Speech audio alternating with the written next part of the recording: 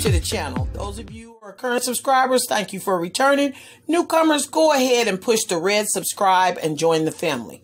Today, I'm going to make something that's going to keep you satiated or be a snack, but food that you can eat when you're getting hungry. This is something that you can add to each meal. It'll add maybe 100 calories or less, but it will keep you full. If what you're eating on your weight journey is not getting you full, this right here is guaranteed to keep you full. Okay? And what it is, it's going to be some pinto beans. You can use pretty much any kind of beans you like to use, but I'm going to use the pinto beans. And you can buy these already done like this in a jar. But what I do is I take these beans. We're going to open them up. And we're going to pour them into this colander. See this? Pouring all these beans into this colander. And then we're going to take and we're going to rinse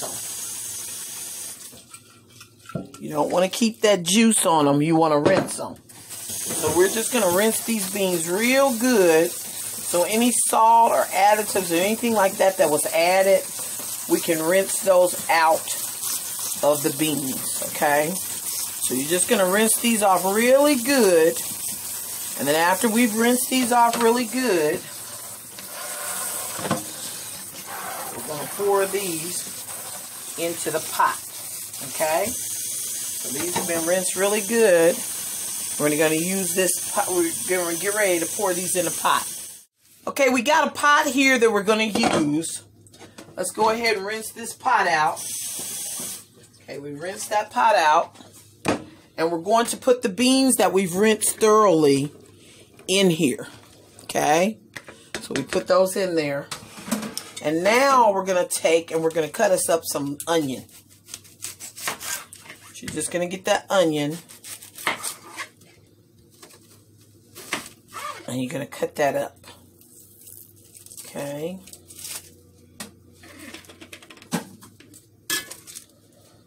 Okay.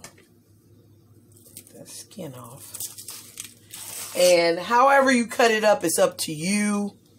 You know, if you want it very small, bigger, more prevalent, it's just to preference, okay? Okay. So go ahead and put this onion in here.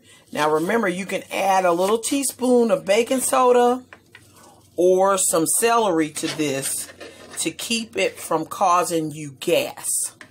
And sometimes I even put a little ginger because ginger is good for digestive things and stuff like that. And that'll keep me from getting any gas from the beans also. Okay, so we're just cutting these up and putting this onion on in there. Okay. Okay, so that goes right on in there. Now we're going to take some salsa. You can use any salsa you can, preferably fresh. This is Creole season. We don't want but a little bit. Okay, maybe a half a teaspoon, just enough to get the peppery seasoning from the Creole seasoning. Okay, and then we want your garlic powder or fresh garlic, either one. Now, if you like a lot of garlic, well, have at it. Okay. With this salsa, we only have a small amount. We're just going to use maybe, I would say, half a cup or a fourth of a cup.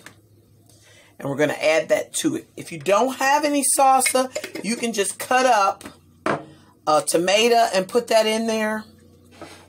And then now that we have all that in there, we're going to get a bottle of water. We're going to add at least a half a bottle or so of water to the mixture. Okay? So you're going to pour that water right on in there. Yeah, go ahead. We'll go ahead and add the whole bottle. Okay?